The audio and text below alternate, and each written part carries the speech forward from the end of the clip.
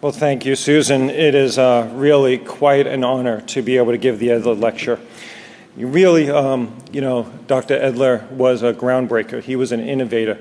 And what we're going to talk about today is the future of echocardiography, whether we're getting disrupted or we could be the disruptor with disruptive innovation. This is a particular honor for me to give the Edler lecture. Besides being the founder of echocardiography, Dr. Edler, and many of you might not realize this, but Dr. Edler was my great-grandfather. Yeah. So in 1960, in the early 1960s, Harvey Feigenbaum, he still looks the same, doesn't he? Spent some time with Dr. Edler. And he learned about the use of cardiovascular ultrasound applied to the heart. He then brought it back to the United States, went on to train a number of luminaries, including Ned Weissman. Ned Weissman, the director of the Echo Lab at Mass General, then went on to train more presidents of the American Society of Echo than anyone else. Here I am standing when I just became vice president, next to Jim Thomas, Mike Picard, Dr. Weissman, Linda Gillum, and Sanjeev Kaul. If we took this picture today, Susan would be standing there next to us. So you see, I'm from the lineage of Dr. Edler. I'm his great-great-grandson, professionally. As are you. So you are each his children, grandchildren, great-grandchildren, or great-great-grandchildren. He would be very, very proud looking at this audience, seeing this conference today. I wonder if he looked into his crystal ball, if he had any idea 50 years ago of the things that we have done, the ability to image things in three-dimensional, the ability to get information to track a specific specular reflector, to use contrast in the way that we're using it to look at perfusion. They were just looking at oscilloscopes back then, but look at the stuff that we're doing. To understand myocardial mechanics to the degree that we have, we've come a long way in 50 years, and we should be very, very proud of it.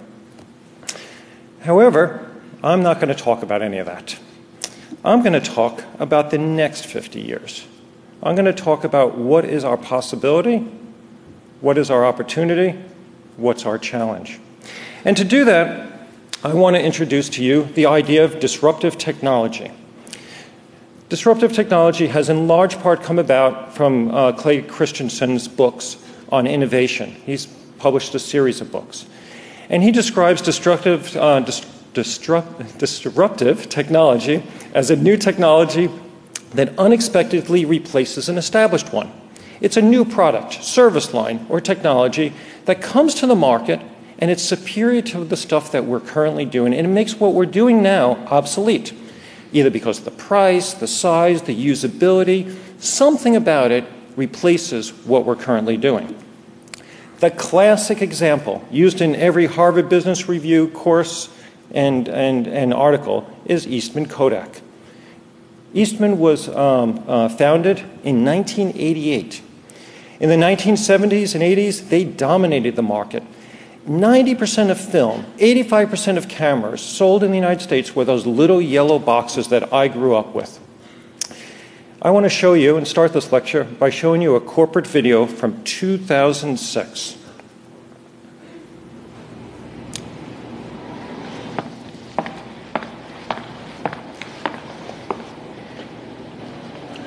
For more than a century, the Eastman Kodak Company has been part of our lives, our memories, and our futures, continually pioneering technologies that make the process of taking pictures easier and the results remarkably better, allowing us all to share the precious moments we treasure, the benchmarks of our lives, with those we love. In fact, many of us fondly refer to those special times as Kodak moments. Kids growing up, puppies playing in boxes, elderly people blowing out birthday candles, daddy's little girl becoming a blushing bride. Gets you misty, doesn't it? Yep, they shovel the schmaltz on pretty thick. But that kind of crap doesn't work anymore. People want the latest digital things, more power, more features, wireless contraptions, innovative ways to bring their pictures into the 21st century. Well, guess what, bucko? Kodak is doing it. You thought they were just hiding out, waiting for this digital thing to blow over, didn't you? Oh, sure. For a while, they were like, oh, there's no way digital's going to catch on. Well, we all know how that story ends, don't we? That was 2006. In 2012, Kodak files for Chapter 11 and goes bankrupt. And it's gone. The interesting thing is, do you know where digital photography started and was invented? Yeah, at Kodak. The engineers at Kodak developed it in 1976, 30 years before this video. This video is from 2006, and they went bankrupt 6 years later because they decided to go into digital photography too late. The competition already was ahead of them. But they had it in their back pocket, in their portfolio 30 years before. Now, looking across the audience, I realized, especially some of those people that got travel awards and stenographer awards, that some of you just Kodak, yeah, that's something my parents did. So let me give you something a little more recent. Another classic example is, see, these people laughing because it's true. They don't even remember Kodak. It's crazy. Blockbuster. Even my 14-year-old goes, oh yeah, Dad, I remember you used to go and we used to pick out these boxes. Yeah. So in 2004, Blockbuster had 9,000 stores, 60,000 employees. They were on top of the world, on every corner, just like Starbucks now. In 2000, 3 guys that worked at Blockbuster made a pitch. They were employees. They made a pitch to the board of directors. And they said, you know, this DVD thing is big. Look at how much smaller it is. We could put it in the mail. We could set it up so you eliminate late fees. And the board of directors said, eliminate late fees? We make $500 million, $500 million a year on late fees. Why would we want to eliminate them? And they were literally laughed out of that boardroom. What did these 3 guys do? They went on and founded Netflix. And Netflix, as you know, put Blockbuster out of business, and in part they put them out of business. So they went out of business in 2010, 10 years after these 3 guys presented this. Now, they learned from what they saw at Blockbuster. Netflix, as you know, has reinvented itself 3 times, from DVDs to streaming to original content in their short history. So things are changing, and things are changing quickly. There's a great video, which I'm not going to show you today, but look it up. Did you know? It was produced 5 years ago, so it itself is dated. But it talks about how the top 10 jobs in demand in 2010 did not even exist in 2004. Think about that for a second. That means that we are currently training students for jobs that don't yet exist. Not only that, they have to be trained to do those jobs with technology that hasn't even been invented. And what's even worse than that is they have to solve problems that we don't even recognize are problems yet. Things are changing quicker and quicker and quicker. It's accelerating the rate of change. This is no more apparent than in electronics and computer technology. Gordon Moore, one of the co-founders of Intel, came up and looked at the rate of change of computational speed, circuitry. And he plotted it out and showed that you have a doubling of computer abilities every 2 years. And that's what this is. It might be hard. It looks like a straight line, but look at the axis here. It's a logarithmic axis. And you could say a doubling of computer technology every 2 years and computer speed every 2 years, well, that can't go on for very long, right? Well, maybe, but it has gone on for the last 50 years. That means that what you have in your back pocket or on your hip has more computational power than what was in Apollo 13. It's pretty tremendous. Now, if you think about Kodak and Blockbuster and all these other companies, and you say, well, why the heck didn't they just embrace the technology? I mean, it seems pretty obvious they should have embraced the technology. But there's a lot of natural things that prevent people from embracing new and potentially disruptive ideas. First of all, things change quickly, as we just talked about. And when things change quickly, you takes you a while to process it, and you might not embrace something, and it's already changed again. The other thing is that industries concentrate on what they know best. They do what they know best. They view new ideas as something that's going to be completely distractive from their central task. They will make incremental changes, but they are reluctant to make disruptive changes that are going to take away $500 million a year of revenue. This lack of embracement is the most common in the most successful companies and the most mature companies. And quite frankly, it's just very difficult to recognize the need for disruptive thinking in a non-crisis situation. So all of that is nice, but what the heck does it have to do with echocardiography? Well, I contend that echocardiography is now at a crossroads. We have the ability to be disruptors, and we have the threat of being disrupted. So let me explain. First of all, we are 50 years of success. I just showed you. We are a mature industry. We are a mature industry that is doing well. We are not in a crisis. We've had enormous amounts of advances in technology, but truthfully, they have been incremental and additive to what we currently do. At the same time, we have the threat of being disrupted. We have lots of external pressures on us, and you all know them very well. Payers, hospitals, administrators. We're now a cost center rather than a profit center. And look at our young fellows, multimodality imaging, lots of new users. The truth is, disruptive thinking is about doing the work of a crisis before there is a crisis. Echocardiography does not have a crisis. We are doing very well. But now is the time to think about disruptive thinking. So to do this, we need to step back and ask ourselves some really simple questions. What business are we in? Who's in this business? And how do we do this business? Well, come on, Neil, that's pretty silly. I know what business I'm in, and I know what I do every day, and I know how I do it. Maybe, maybe not. Let's step back and think about that for a second.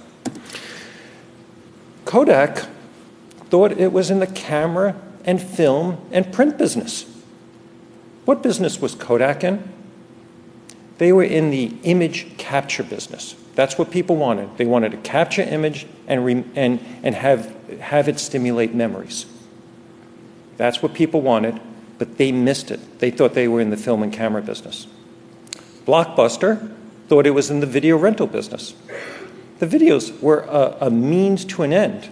People want to watch movies. And at the time, the only way to watch a movie was to rent a video. So what business are we in? Are we in the creation of great cardiovascular ultrasound images? Well, yeah, but that's not it, right? Obviously, those images, you need to do something with it. You need to take those images and create a report. You need to interpret those images. And we get to see things that no one else gets to see. It's great. Information that no one else can get. We feel important, we feel powerful, we feel that we're contributing. But we know that our customers, the people that send those patients to the echo lab, sometimes want more than just the report. They want a little more interpretation, help, because they want to be able to diagnose the disease, guide the therapy, and often the report will do it, but sometimes there's a phone call or a face-to-face to go a little further to integrate that information into the care of the patient. That is our primary customer, the referring physicians. But is that the business we're in?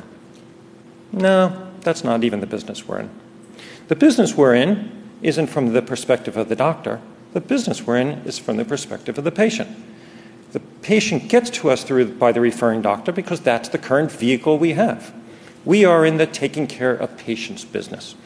And I think this is pretty self-evident, and it's not controversial, but it's a really important point. Who is in this business? Now, the business is taking care of patients, and it's the use of cardiovascular ultrasound in taking care of patients. I love this quote from Jerry Garcia. You do not merely want to consider just the best of to be just the best of the best. You want to be considered the only one who does what you do. It's right from the heart, and a lot of us think it. And maybe if you're leading the Grateful Dead in a unique band for how many decades? You could get away with it, but you can't get away with that in medicine. You are not going to be the only one that does something. Medicine, as we know, is a team sport. There are a lot of uses of cardiovascular ultrasound today in a lot of different settings. And these are just some of the societies that have very active branches in cardiovascular ultrasound. And the ASC is working with each of these groups collaboratively and to what I believe will be an increasing amount, because they are places where patients are coming in and can benefit from cardiovascular ultrasound. I don't think anyone said it better than Susan in her president's page from about 2 months ago. What is the point of care? The title, The Point of Care. She said that there is no denying that if I were to suffer a sudden hemodynamic collapse and would wind up in an emergency department, I would want it to be one in which the emergency physicians were fully trained in point-of-care ultrasound and knew how to apply it in a patient care setting. When we think of ourselves from the perspective of a patient, there is no denying that we know that echocardiography is useful in lots of different settings, and we would not want the delay in the time to go through the normal routes. So we're in the healthcare business, the business of taking care of people. Who's doing it? More and more people within clinicians. So what is the best way to do this business? We all know that the technology has changed dramatically. We know that the technology is changing quicker and quicker. In the exhibit hall, we see transducers that hook right onto smart devices. It's really exciting times that we're living in.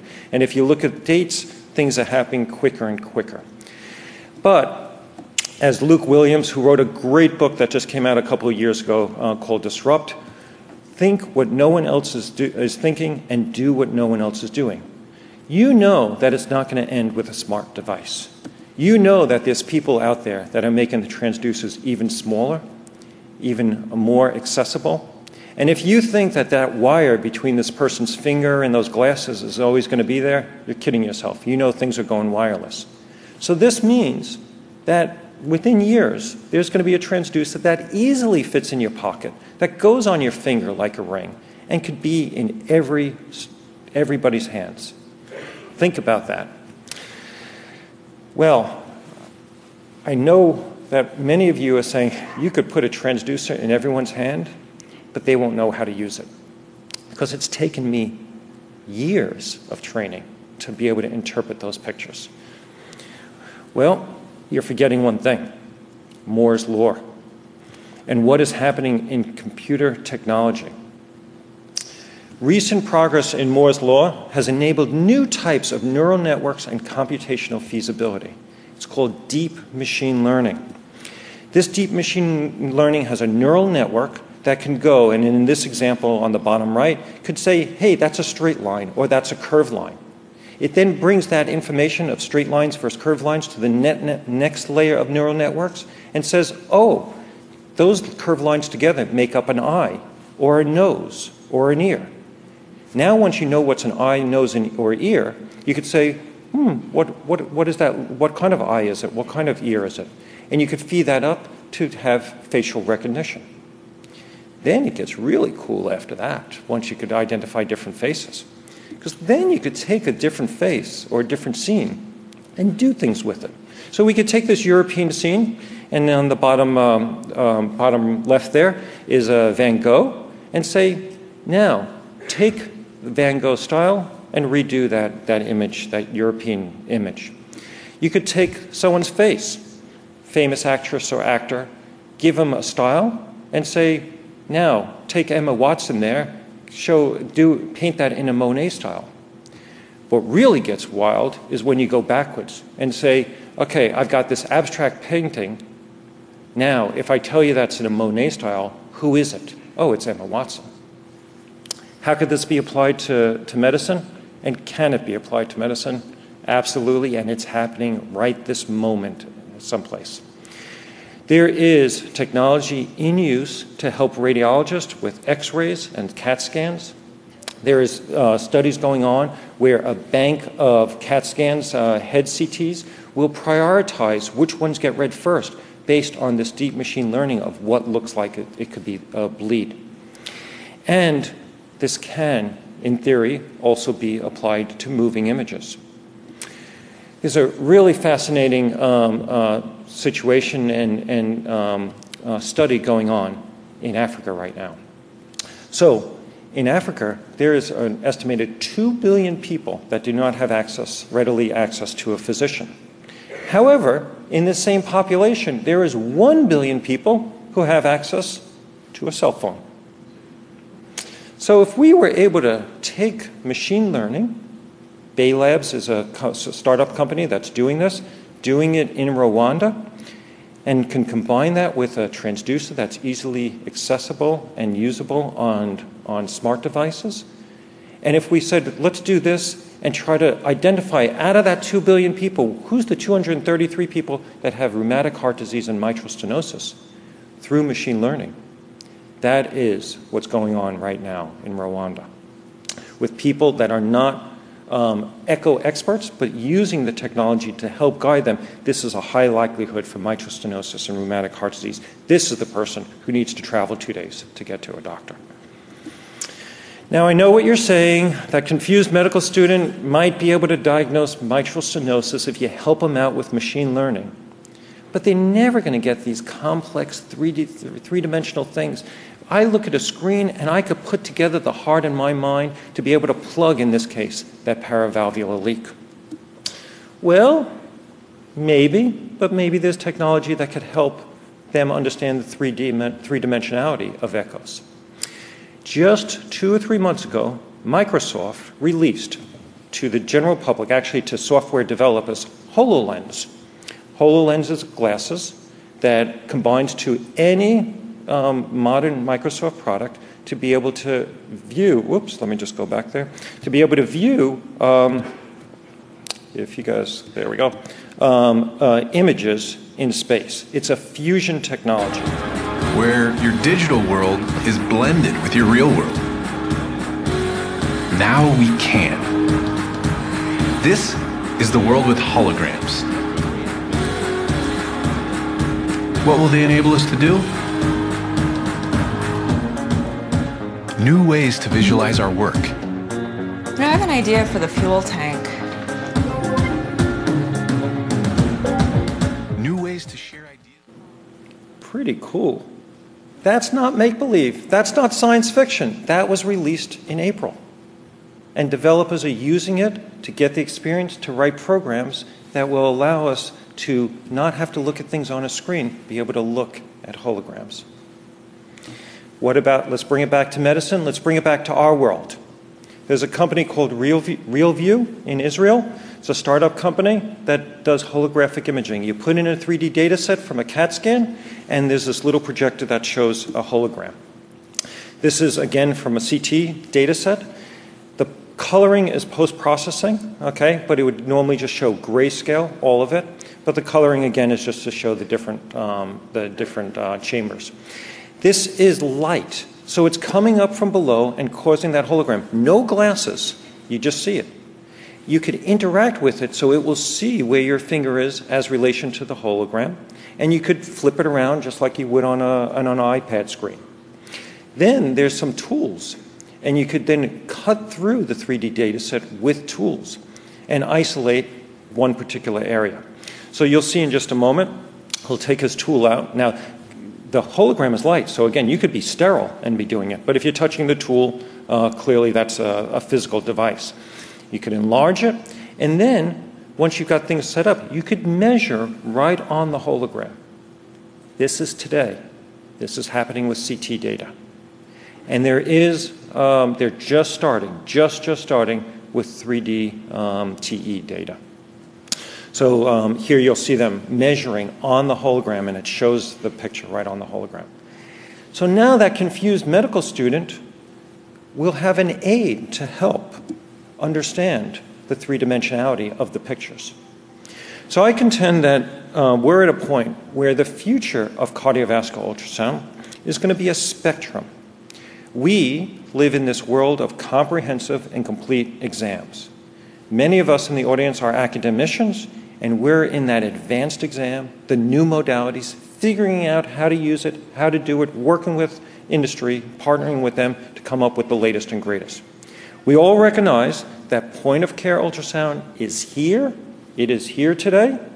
It is part of clinical care, and it's probably going to be a much greater part of clinical care in the future. What's really exciting and interesting is it possible with all this technology, with miniaturization, wireless, holographic imaging, fusion with real world, and particularly deep machine learning, that we could take the novice with the point of care, with that ring in their finger, and be able to get the information and apply the care we need of a master echocardiographer like Dr. Lang here. Now I know all of this is a little scary, and it makes us all a little uncomfortable. But that's okay. That's natural. That's an emotion that we should expect in ourselves. What I would hope is that you're not denying this is all impossible stuff. There's no way the next couple of decades is going to show this. In honor of the recent passing, I had to pull a quote from Muhammad Ali. He's got some amazing quotes. Impossible is just a big word thrown around by small men who find it easier to live in a world they've been given rather than to explore the power they have to change it. Impossible is temporary. We at ASC, as the cardiovascular ultrasound community, have a great, great opportunity in front of us. We get to help create the future. We could embrace the technology. We could figure out how to use it. We could help train other clinicians. And we're starting. I hope to see many of you tonight at Echovation, which is just that. It's give us a way to do things that's completely different from the way that we're currently doing it. Tonight it's about workflow, but we'll be doing other Echovations. And I thought since we're in the Pacific Northwest, my last slide would be this, from the founder of Nike. There comes a time in every life where the past recedes and the future opens. It's that moment when you turn to face the unknown. Some of us will turn back to what we already know. Some of us will walk straight ahead into the uncertainty. Can't tell you which one is right, but I can tell you which one is more fun. I look forward to that uncertainty. I look forward to the fun we're going to have with disruptive technology over the years to come. Thank you for your attention.